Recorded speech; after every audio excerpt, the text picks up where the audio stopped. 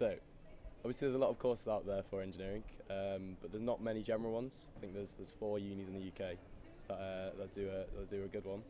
And so I think obviously Oxford does have its name as well, so it's one reason I applied there. But I think generally this general course does appeal to me because got a lot of options out there, and yeah. Okay, so during the week we have labs on a Monday, so that's 9 to 5, and that'll be the whole day gone. But it's not very intensive. It sounds like 9 to 5 sounds like a job, but during the labs you get breaks, and they're quite fun as well. You do a lot of things. It's a wide degree of engineering in it as well. So, but during the rest of the week you'll have 2 cheat sheets to do, and so they'll take about 10 hours each, and so you need to get through those. There again, the 10 hours sounds a lot, but then when you're doing these problems, they are quite challenging, so you do quite enjoy them at the time. But then yeah, I think just sort of you can do those in one stint, or you can do those during the whole week. So it varies on how my week works. I think one myth I heard was that everyone was quite pretentious. I think quite posh.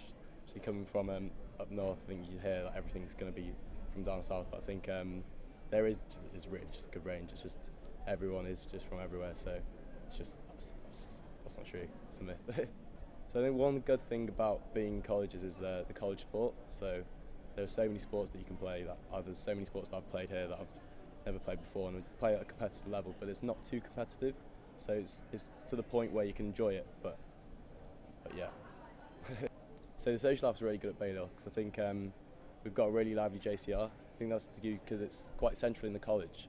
People will just always be walking past, will drop in, say hi. So no matter what, there'll always be someone there to talk to. I think there's not really a type of person for Oxford, so I think generally just apply. If you want to apply, just apply. And when you get your offer, you can then come there. I think there's inside days, and so you can then really spend some time here and then really get to know that there isn't really a type of person. Sort of, there's always space somewhere for whoever you are in Oxford. So.